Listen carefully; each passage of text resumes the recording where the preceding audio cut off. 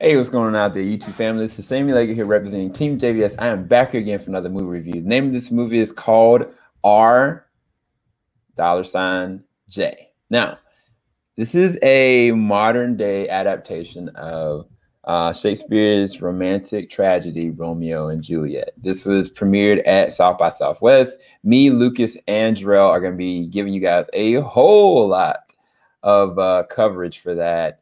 It's just been a crazy week with, Zack Snyder's Justice League and Falcon and Winter Soldier and other films being screened by us like Nobody and the show Invincible. So there's been a lot, but you guys are going to get a lot of backlog coverage between now and next week. So let's go ahead and kind of dive into it. So this film, I kind of was like, this seems really interesting just based on the fact that this looks to be completely filmed by, like an iPhone, but it's deeper than just that. So the way that this film is crafted specifically is that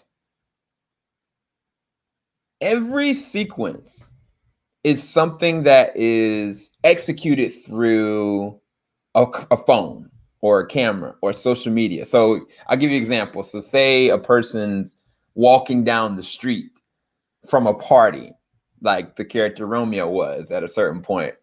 He went on his Instagram live, and that's what we're seeing. So we're getting the story, but it's from all these intricate, specific ways. So we're getting it so how it would be. So literally, like, as opposed to kind of like watching somebody literally living it out, we're seeing what we perceive to be what's happening through the lens of people's text messages, through conversations. Now, it is taking place from two specific points of view, which is from Romeo's perspective and from Juliet's perspective. But let's go ahead and get into the actors and actresses specifically with this one, because I think that they did a really good job. So Juliet's played by Francesca Noel, and Romeo is being played by Camaron, Engels. The bigger other characters, I would say, would probably be Benvolio, played by R.J. Cyler. He's been in some of everything. He's a really good actor. Diego, I can't pronounce his last name. Tanico played the role of Tybalt. Siddiq Saunderson has played the role of Mercutio. And then a veteran actually played Juliet's father. And I want to make sure I pronounce his name correctly. I apologize. I'm going to get it wrong, so I'm not going to even try. So what did I think about this? I actually really enjoyed it. I really did enjoy it, because the reality is, for me, is I was kind of like, to have a film be done completely through the lens of social media and through recordings and through pictures and through text messages, that's a lot. That's a whole lot. Like to do that is so inventive and so engaging to me. Yeah, I was kind of like, not that I was waiting for it to fail or drop, but I was kind of like, how is this gonna play out? You know what I'm saying? Because it's with so many ways you can kind of do it. Because there are some loosely, very violent and terrible things that have been focused through the lens of social media. In 2020 alone, everything that we've seen, whether it's on Twitter, whether it's on Instagram Live, there's been some heinous acts that have been shown through those lenses. But the difference is, this is a focal point. You got two families that are rivals that used to be friends, and they take it and they spin it on its head. And I think that I will say that the ending for this, I like probably better than any of the other incarnations of Romeo and Juliet. So I'll say that. But yeah, I mean, to talk about the strengths of this movie. What did I think were the strengths? I think that the main actor, both actresses and actor of Romeo and Juliet, specifically Romeo, I think he is an amazing actor. I think he does an amazing job. Whether it is like, he felt like a neutral guy. Like, he felt like somebody that, yes, he had befallen his family some terrible circumstances, but he chose to rise above it. He tried to be good. He tried to do the right thing. And he's got friends and family that are around him on a continuous basis, trying to ice him up and hype him up. But I think that the way that he executed his sincerity and like his innocence for the role of Romeo is probably the best incarnation of Romeo that I've seen. Like line delivery alone, which I'll get into that as a negative and a positive in a second. I think that his execution of Romeo is really good. And I'll say that Francesca as well. Francesca and her execution of Juliet, this is the first Juliet I kind of was like, oh, okay.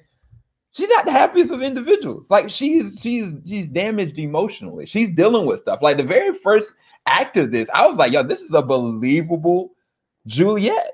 And I think that the only thing that happens with her character later on is kind of like it befalls the story. The story arc keeps it in this bubble that you know where it's going. And you're kind of like, well, no, people are smarter than that. Like, no. But, you know, I think that's the only thing that kind of holds her back. But I think the execution of her acting is not the problem whatsoever. I also think that the role of, I'm bringing up the actors right here.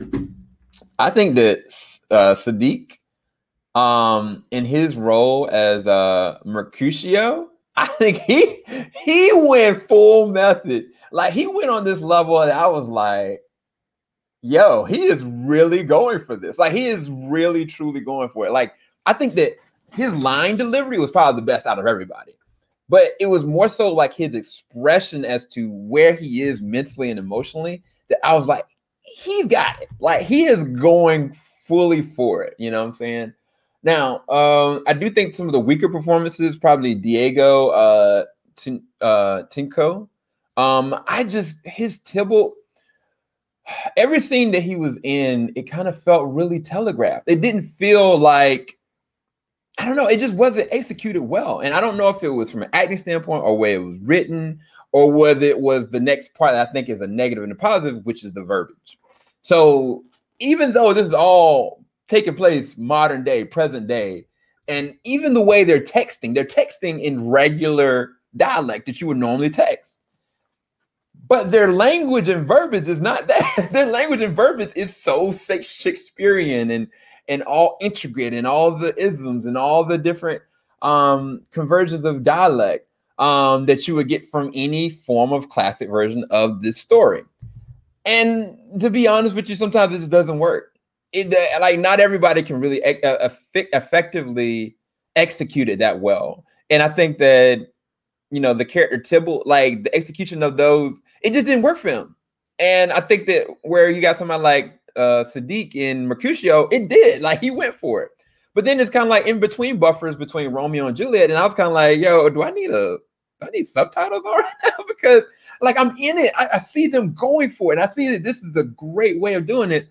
But I just don't know if they should have went that way. Maybe they just should have just did it like normal. You know, I think that the one thing that I'll say about it, and this is why I'll leave it at a positive and a negative, is I think that it shows the capability of the actors to be able to effectively do it. And yet the problem is that some of the actors can't. And I think that that's where it hurts and helps this specific situation. But yeah, I really did like Romeo #J, or sorry, R#J. I think it is interesting and, you know, different enough and immersive enough that it is definitely worth a watch. It is one of those ones that I was kind of like, you know what, I'm really glad I actually saw this, because I kind of was like writing it off like, yeah, it looks like a cool premise, but I didn't know the execution was going to work. In some places it doesn't. I think from a pacing standpoint that the way that the dialogue is coming through, it doesn't help the pacing or the processing of what's really going on, because you get lost in the sauce. If it wasn't for, you know, the engagement uses of technology and social media, then the intrigue wouldn't be as engaging as it is. Because there's moments that happen that are being recorded and you're just kind of like, the main character is like, oh my gosh. And you can hear the breathing in the background. I think that the way they use the sound design as well as the editing, I think that's really good. I think it's just poor setup circumstances, poor acting moments that hurt the film. And I think a part of that also is the verbiage that makes it feel unbelievable, even though it is based on a believable circumstance. And I think that's the crux and the issue of the movie, but it's also the things I find positive about the film. I'd rest this at a 7.5, or I'm sorry, or it's just at 6.5 or a 7 out of 10.